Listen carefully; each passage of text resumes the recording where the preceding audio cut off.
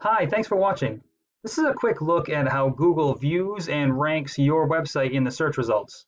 By understanding how the program works, we can use it to your advantage to increase the traffic to your site by getting it on the first page, so that way you're the first click and the first call.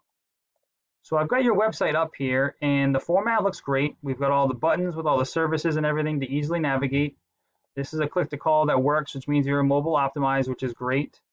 As far as Google is concerned, when it's going to rank your website, it's using two different factors. The first is the content. So it's going to come in here and it's going to count all the words on the page. It's looking for about 1,000 to 1,500 words per page because it assumes that the more content or text you have on the page, the more of an expert you are in your field.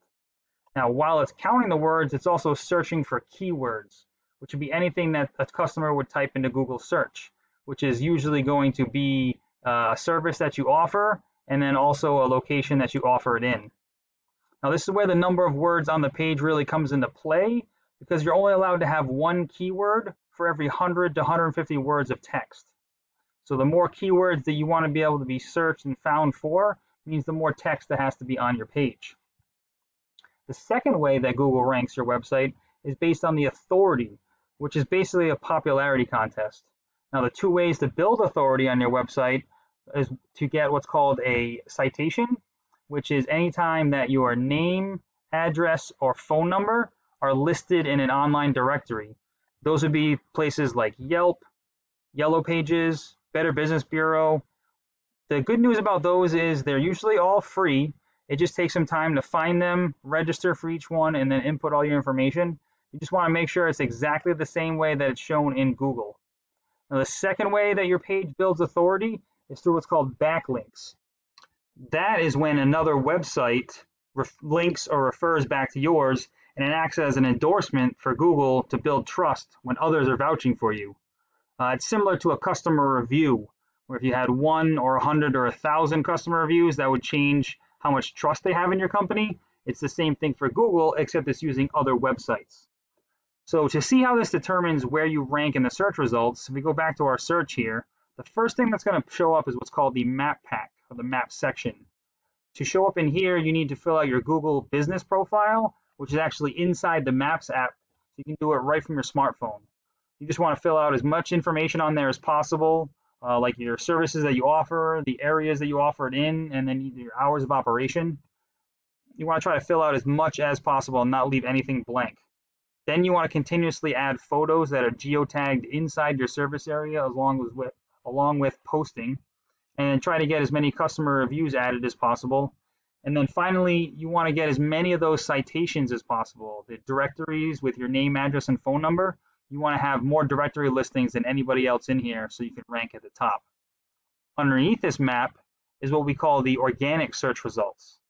Now, this is where the higher the authority or the more trust Google has in your website, the higher up in the list that you're going to rank. So to demonstrate this, I put your website into this tool that I use, and it shows me all the things that Google finds when it crawls your site for your content and then your authority.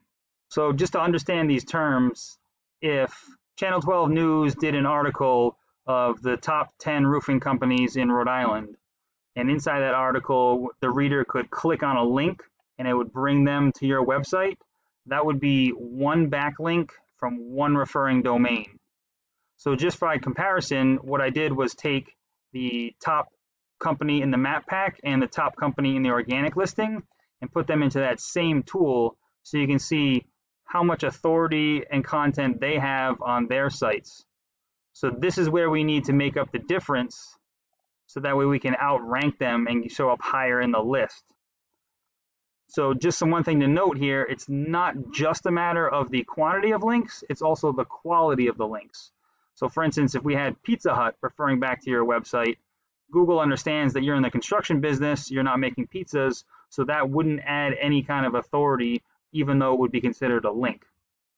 Now, if we look at the content, the keywords, these are all the keywords and phrases that are being found on your website, as well as their volume, the number of times per month that they're being searched. So what we would do here is some research to find the highest volume keywords and make sure that those are definitely being found on your site.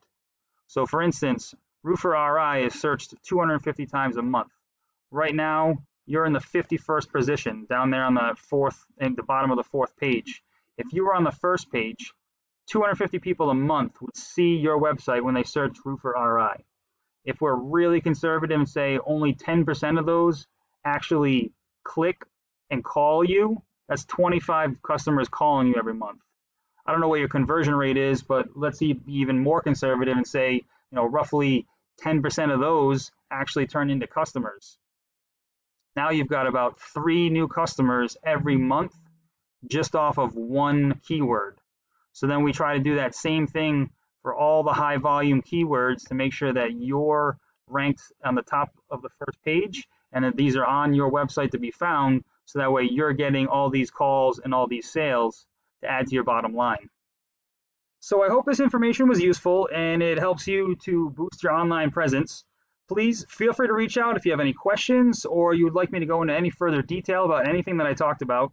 Also, we could discuss your goals and I could do some research to find out what it would take for you to reach those. I always love getting feedback as well to find out if this information was useful or not. So please feel free to let me know your thoughts. Thank you, and I look forward to speaking with you.